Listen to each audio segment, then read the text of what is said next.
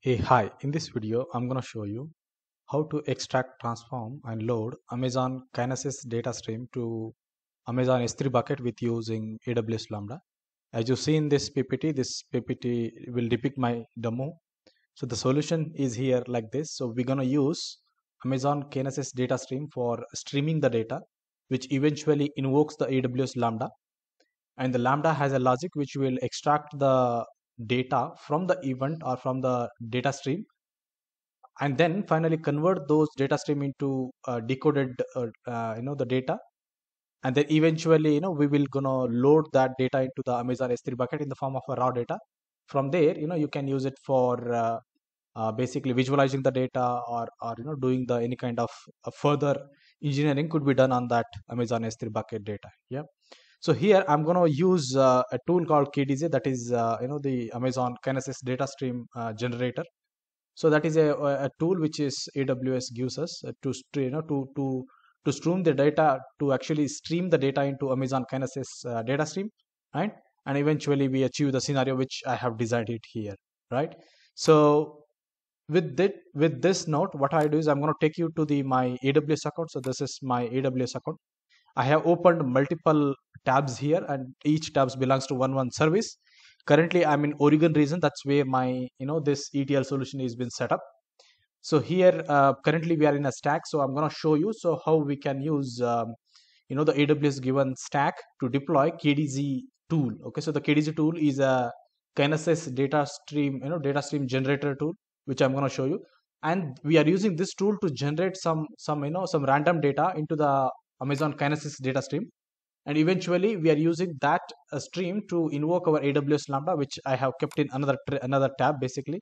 So this is the Lambda which I have created called test functions, and this Lambda will going to stream the data into a bucket called my Kinesis ETL bucket.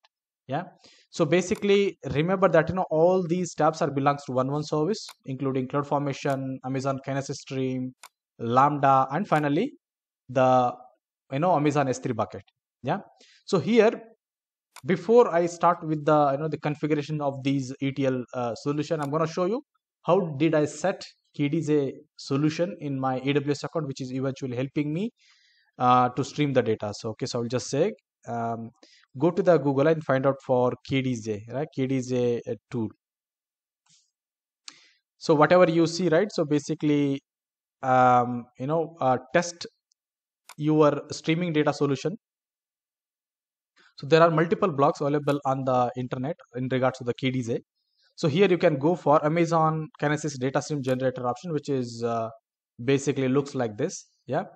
So here, if you can, basically this is how the tool looks like, and here it's going to allow you to log in into this KDJ solution with using the AWS Cognito users options. Okay, so here if you click on the help button, it will eventually take you to this page. So here there is an option called create a Cognito user with the CloudFormation template. So you just click on this one, which eventually takes you to a CloudFormation template deployment option. So here this is, let the option be like this, and here click on next, and here so in the parameters Cognito user for KDJ, you need to give the names like this, that is something, say test1 and test 123 something. So you need to give the password which is belongs to the Cognito user and password. Just click on next. Yeah, and then keep the rest all options default. Click on next, and then finally finally click on submit by accepting the acknowledgement. Yeah, so eventually, so this stack deployment will create the solutions, that is KDJ solution in my AWS account. So I have did the same step which I showed you just now earlier, and eventually it has created me so many resources in my AWS account, which includes IAM role, Lambda function. I know then it has a custom Lambda, that is custom invocation Lambda as well, secret manager, IAM S3 bucket. Yeah, so many things. And after the stack has been deployed, go to the output option. There you can see the KDJ URL. So click on this KDJ URL, which will eventually take us to the to login page. So this is the login page where you will be putting the Cognito user ID password that you created, you used during deployment of this KDJ solution. So why I'm doing this one is because since my demo here is to mimic the ETL operation. That is, somebody is pushing the data into the, say, like Amazon Kinesis data stream, right? And eventually we need to achieve this scenario, right? So here I don't have any application which will publish the the data stream into this Amazon Kinesis data stream, but I'm artificially I'm creating an application which will generally publishes those data stream here, and eventually invokes our ETL pipeline, and finally we're going to realize that the data is being extracted and loaded in Amazon S3 bucket. So now I have showed you like how did I set up the the Kinesis tool, right? And once the Kinesis tool has been set up, you can go to the next option, that is go to the Amazon Kinesis. So once you go to the Amazon Kinesis, there will be option called create a data stream. Click on that. Just give your data stream name, something like this, say like test 123 something, yeah, and then choose option provisioned, and change the provision shards according to your requirement, and click on a create data stream. So it eventually creates a data stream, something like I have already created, right? So our data stream is also ready, right? So if I go back to the diagram here, so we are here now. So we are done with the Kinesis tool. We are done with the Amazon Kinesis data stream instance. Then we go to the Lambda, and finally we see what did I write in the AWS Lambda. How did I configure the AWS Lambda so that the Kinesis stream data stream invokes this Lambda, which eventually creates a multiple instances of the Lambda, and finally each instance will be loading a data into Amazon S3 bucket. Yeah. So that is how the process is. So let's say that you have created an Amazon Kinesis, yeah, and then you're going to create a AWS Lambda functions, something like this. So here I have created Python 3.9 Lambda function, in which I have written the logic to extract the data out of the Kinesis data stream and put it into the Amazon S3 bucket. So let's see how did I do that. So basically, once the Lambda is been created, you need to configure certain things here, that is a trigger. So you need to configure the trigger option. So here, as you see, I have created the Kinesis data stream as the trigger point for this AWS Lambda. So how did I do is click on add trigger button. In the source, select the Kinesis, yeah, and here you're going to choose your Kinesis. So basically this is what we created right away. And then in the active triggers, you need to configure, maintain the batch size. So what is this batch? In the sense, Amazon Kinesis data stream produces huge list of data, right? That's the reason we call it as a data stream. So out of that huge list of data stream, this Lambda gets invoked by a batch of data. In the sense, it will invoked by a set of 100 data streams out of the Kinesis data stream. In the sense, out of 1000 data, in that one the Lambda gets invoked by 100 batch of the data in one shot. Yeah. So that is what batch size is telling. So here we have set the batch equal to 100 in our case. Yeah. So but for example, say in the production side or from your side, you could change the value. Eventually click on add button. It will take you to the configuration which is set something like this. So what does this mean? In the sense, you are making Amazon Kinesis data stream as the source of invocation to this Lambda, right? So that is what we want. In the sense, an application is pushing the data stream into the Amazon Kinesis, and the Kinesis is they actually pushing those data again, or triggering those using those events and triggering the AWS Lambda, right? And then in the permissions, so you need to give permissions. So basically, since this Lambda is doing an upload option into the basically into the S3 bucket, so you need to have the permissions to load the data into the S3 bucket. So here I have used ETL Lambda access role, which is actually basically admin privilege with a certain so basically this Lambda could be used by AWS. This role could be assumed by AWS some services. If I go to this IAM role, so if I go to the trust one, so I have added so many services as a trusted by this role, which includes Amazon, the Lambda as well, lambda.amazonaws.com. Yeah.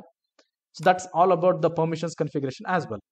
Now we go to the code and see how did I write the piece of code which actually reads the stream data from the Kinesis, converts into or basically transform that data into the readable form, creates a JSON file and uploads into the Amazon S3 bucket.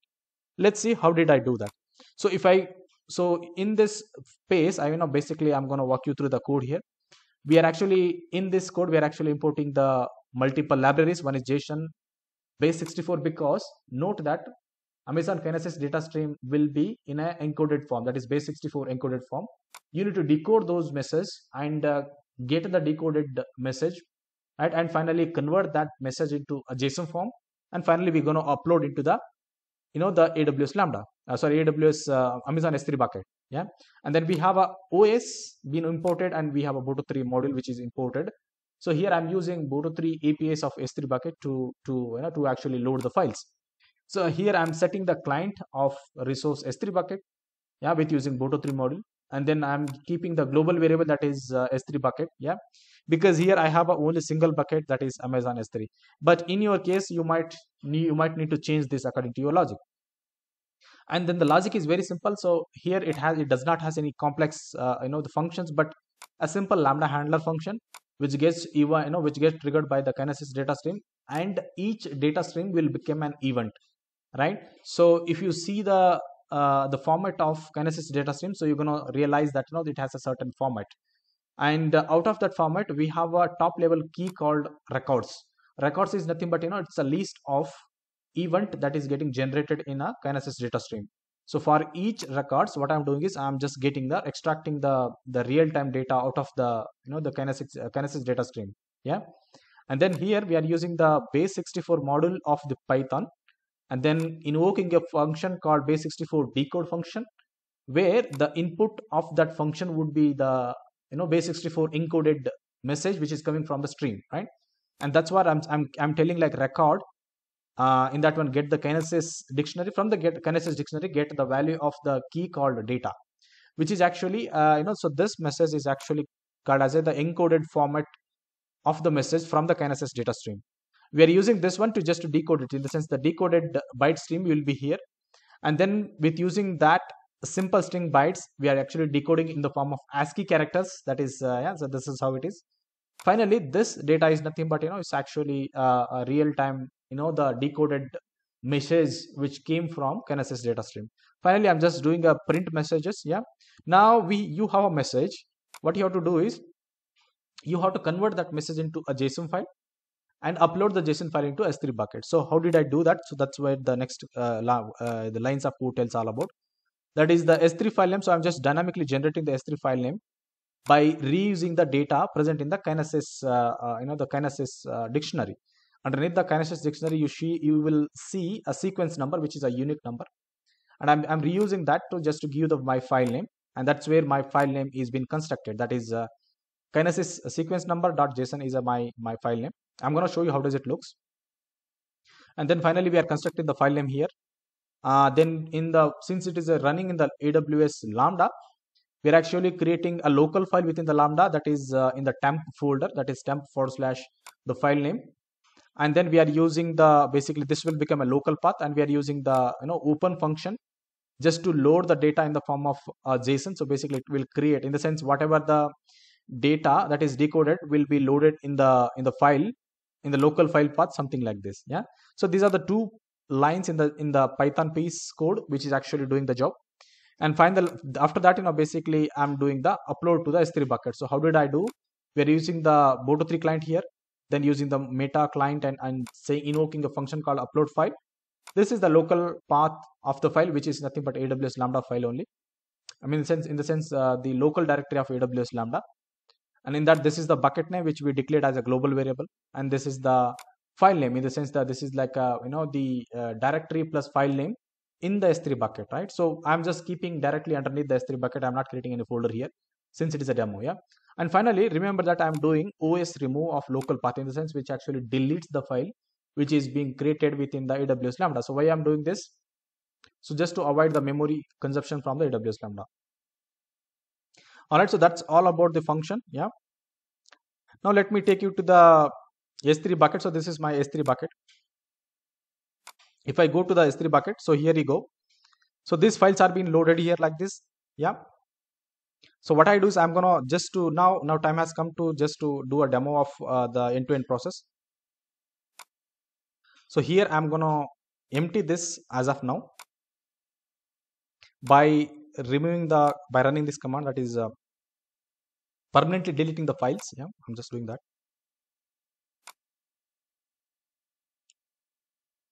So basically I have deleted the content of the S3 bucket.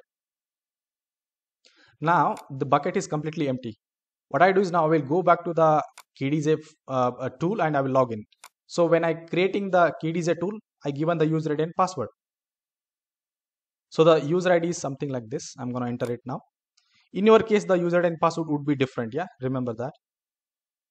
So I've just logged into that tool, that is KDJ tool. If I go back to the KDJ tool, so this is how the KDJ tool looks like. Yeah. So we are here now. So in the sense, we are here invoking the KDJ. Then the streamline process should happen. And finally, we should see the JSON file getting uploaded into the Amazon S3 bucket with the right format of data in it. Now, if you go to the region, so you need to choose the region where you have set the Kinesis data stream. Here, the Oregon region. So we're going to choose US West 2. And it should automatically find out the stream being present in there. So that's why I'm setting that. And in the records per second, just keep it very minimum. And let me keep it like 100 per second, which is too much. But yeah, let me keep it, because let's see, we can test the maximum cases. And then in the record template, I have just got this record template from the internet only. So what does basically it actually means is, it creates an event in the Kinesis stream with the column name like sensor ID, current temperature, status. So basically it creates a record of 3 columns and values being generated by this KDJ automatically. Yeah. Alright, so this format will also be shared in video's description. You can find the Lambda code plus this format in the my GitHub repositories link, and the link is been set in this video's description. You can find it from there. Now I will just hit send data so that it will send the batch of 100 records. Yeah. So I will just stop for now because it has already created 500 records. Right. So by this time, what happened is, basically this KDJ published the 500 events into the Kinesis stream, and we have made Kinesis stream to invoke the AWS Lambda, and AWS Lambda has a logic to process this data, which is actually transforms the data and then also loads the data into the Amazon S3 bucket. So what I do is, I'm not going to see directly into the S3 bucket. Let's go to the monitor. That is my CloudWatch logs. And we're going to see if the logs are being generated, which means that the Lambda is being invoked. So if I open the current time, so I'm just going to refresh it, we should see some records getting generated. So if I go here, all right, so it looks like it has invoked. You see the time, that is 13:59. This is 13:59, and it clearly tells that it has extracted decoded the data, created a file, and uploaded it into S3 bucket. If we refresh it, here we go. So the nearby 74 objects are being created into this one. Yeah. All right. I'm just going to show you that the file is as expected.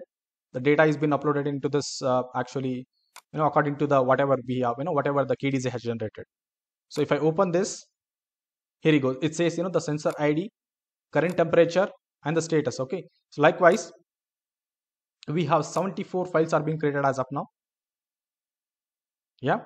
All right. So which means that what we have done is, we have actually loaded the data present in Amazon Kinesis data stream into the AWS Lambda, and then finally uploaded into Amazon S3 bucket. Yeah. All right. So with that note, I have successfully shown you the things not to be shown in this video. Finally, I can request please do subscribe my channel. That would really encourage me a lot. So with that note, thank you. Thanks a lot, and see you in the next video.